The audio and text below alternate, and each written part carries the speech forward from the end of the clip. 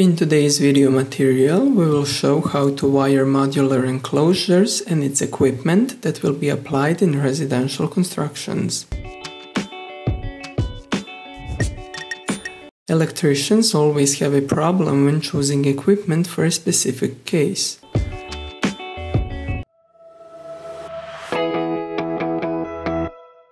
According to the method of installation, modular enclosures are divided into two groups: those intended for mounting into the wall or flush mounted, as we can see here, and those intended for mounting on the surface of the wall or wall mounted.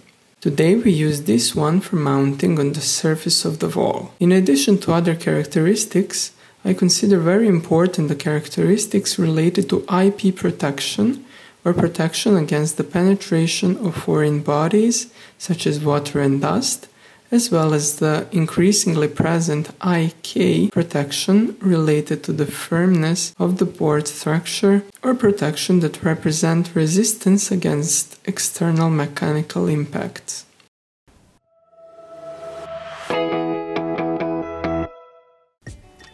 The basic protection element in each modular enclosure is a circuit breaker. The basic characteristic of each circuit breaker is its rated current at which it should switch off or interrupt the circuit. Circuit breakers protect installations or conductors of excessive current that can occur as a result of a short circuit or as a result of overload. As for the trip curves, we distinguish between circuit breakers of curve B and curve C. Circuit B will trip when the current flowing through it reaches 5 times rated current, and the circuit breakers of curve C will trip only when it reaches 30 times rated current. So, for modular enclosures in residential construction, we will use circuit breakers of curve B. Another important feature of circuit breakers is the breaking capacity. What is definitely recommended is that the breaking capacity of the circuit breaker is 6 kA for residential construction. In the measuring distribution cabinet, from where the switchboards in the apartment are powered, circuit breaker curve C of 25 amperes will be placed. This is so-called limited current, and they serve to protect the power supply cable leading to the apartment modular enclosure. When choosing circuit breaker, you should pay attention to their reliability or their origin. Here we see an example of a circuit breaker that is obviously a copy and a very bad copy of an original. Be careful, because such circuit breakers bring risk to your apartment. The next protection device located in the enclosure is a residual current device, or commonly known as RCD device. The main purpose of this device is to protect people from danger due to the contact under voltage. There we see 4-pole or 3-phase and single-phase RCD device. The basic characteristic is the rated current for which it is intended, and there is so-called sensitivity specified on its surface, that is the rated residual operating current. It should be noted that specifically this RSD device has a sensitivity of 30 mA, and this one is 10 times intensive, or less sensitive 300 mA. Today on our market, that is with the designers themselves, there is one big dilemma as to which RSD device to design or install at all. Regulations stipulate that in rooms where there are showers and bathtubs, it is necessary to use a 30 mA RSD device. For the rest of the living space, it is not precisely defined. But for spaces where the majority of people gather, for example in schools, hospitals, kindergartens, markets and so on, the regulation also requires the use of 30 mA sensitivity RSD device. Now it is up to you to decide whether to use a 30 mA RSD device for the rest of the living space, or a less sensitive one, or not to use the RSD device for the rest of the living space at all. We decide to use a 30 mA RSD device for a complete living space or this modular enclosure application.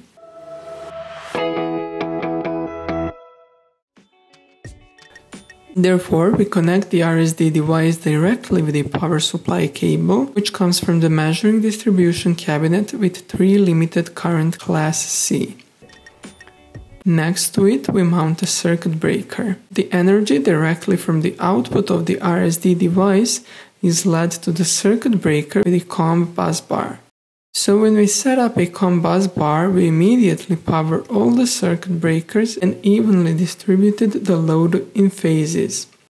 The neutral conductor is taken out of the RSD device and led to the neutral bus bar, and the protective conductor, for example the grounding conductor, is led directly to the grounding bus bar. We now supply consumers directly from the output of circuit breakers.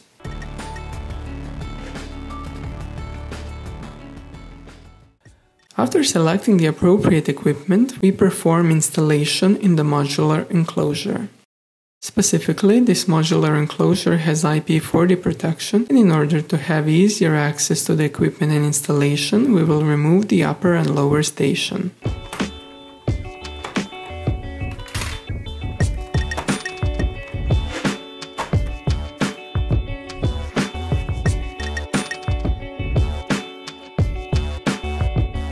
When the equipment is in good quality, installation is very simple. Pay attention.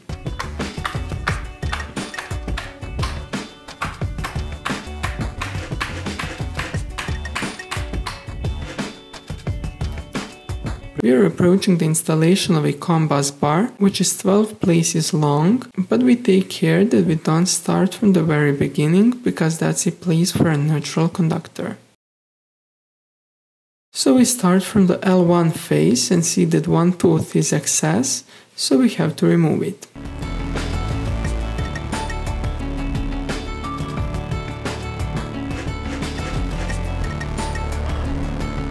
We return the shortened bus bar to its shortened cover.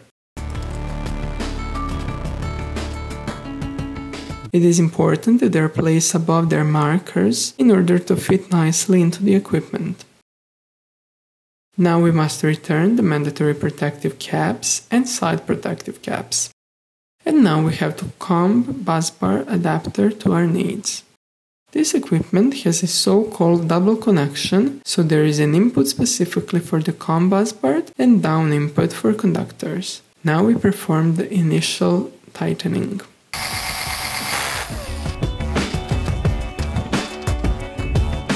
This is the initial tightening, and then we will perform the tightening by hand. It is best to tighten with a torch ratchet according to the gripping force prescribed by the manufacturer, in this case 2.5 Nm. We did not tighten the screws on the differential current protection device itself, because from there we need to run the power supply to the lower row of fuses. To power the lower part of the equipment, a standard length COM bus bar of 12 modules is suitable.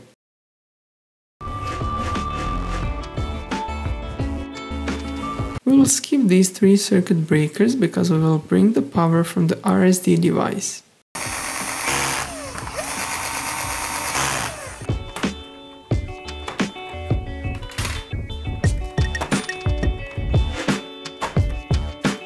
We will prepare the conductors with which we will supply power.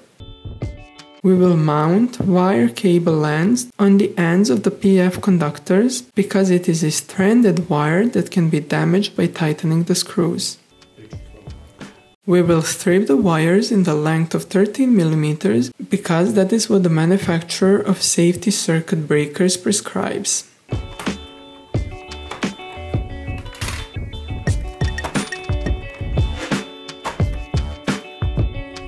We will crimp the wire ends. We will repeat this procedure for the other 2 conductors.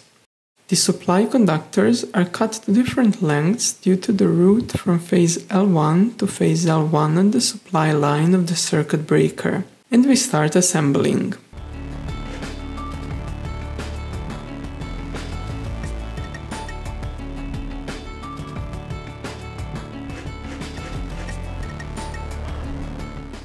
The next thing we do is set up neutral and grounding bus bars. As for the production itself, they are identical bus bars, and I place one in the bus bar area for neutral,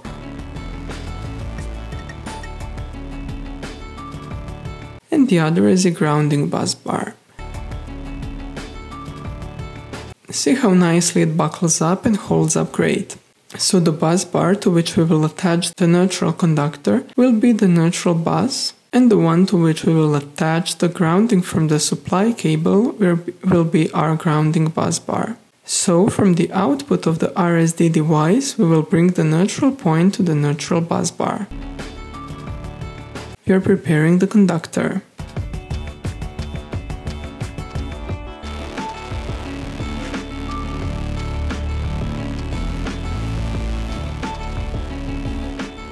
It is now necessary to tighten everything. The best way to do it is with a torch wrench, and if we don't have one, we will rely on our experience. Pay attention when tightening the screws where there are no PF conductors underneath and the screws where we have PF conductors underneath. Here we tighten it to half torch maximum, and we need to pay attention.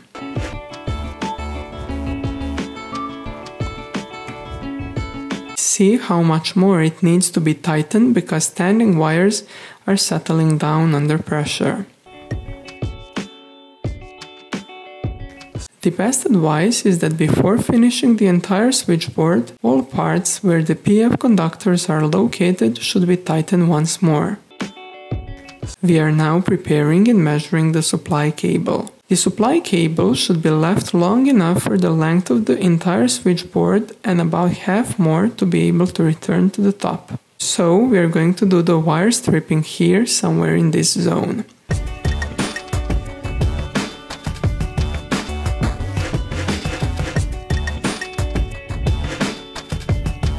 So now we are going to shorten all the conductors that go into the RSD device. These are the three-phase conductors and the neutral conductor.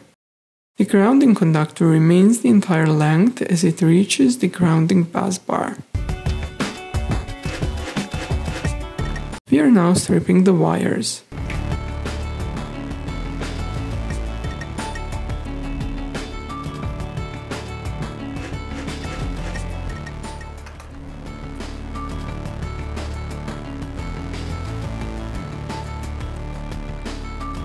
If the neutral bus bar bothers you when inserting the supply cable, you can easily dismantle it.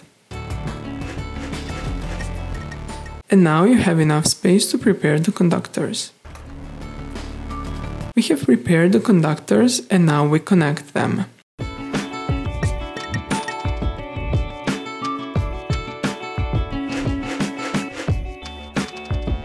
We put the neutral bus bar back in place.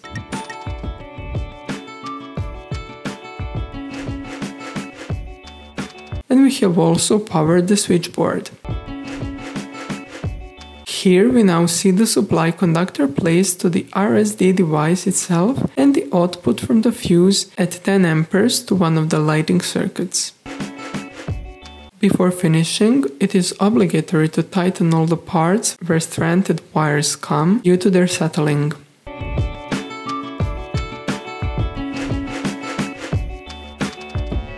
We have the top and bottom pages.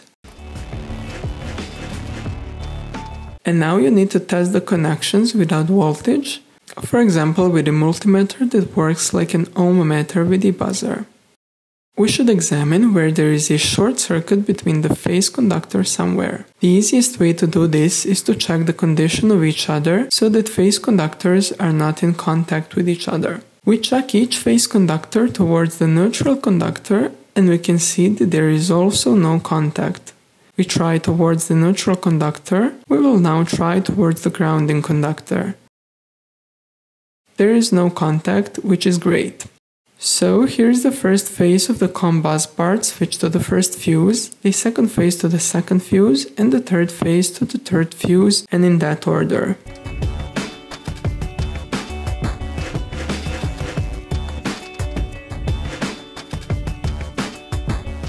So we still have to cover and close off switchboard and we have finished the installation. You can see how it fits perfectly, so undoubtedly it is a quality product.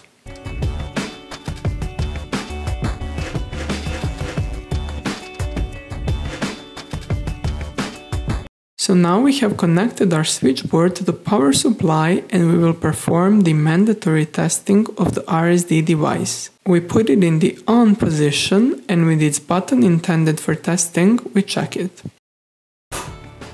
Here we can see that it starts working and it trips. We will now test the functionality of the RSD device by connecting the neutral and protective conductor, for example the grounding conductor, from any circuit coming out of the switchboard. With this procedure, in addition to testing the RSD device itself, we also test the integrity or the continuity of the protective conductor. Therefore, when connecting the neutral and protective conductor, we notice the disconnection of the RSD device and we establish the functionality of the complete grounding conductor. We will now also test our switchboard for a short circuit.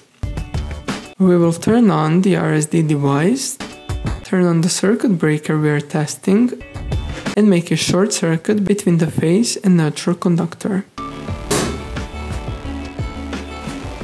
When testing the equipment for a short circuit, we saw that the equipment did exactly what it should, so the circuit breaker turned off the short circuit current and the RSD device remained on because it is not the one that responds to the short circuit. It is flawlessly done in case of short circuit and in case of ground fault in the previous frame. After completing the switchboard wiring and testing, as you can see, your switchboard is ready for installation.